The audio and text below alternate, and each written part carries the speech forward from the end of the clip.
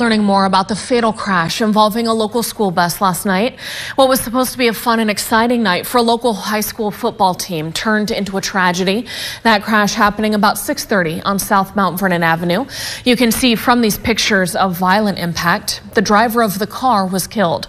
On that bus, 38 students with the varsity high school football team for Golden Valley High on their way to play a game at East High. The California Highway Patrol says the bus driver and 2 students were sent to the hospital with minor to moderate injuries. The game between the two teams was subsequently canceled. No word yet on what caused this crash.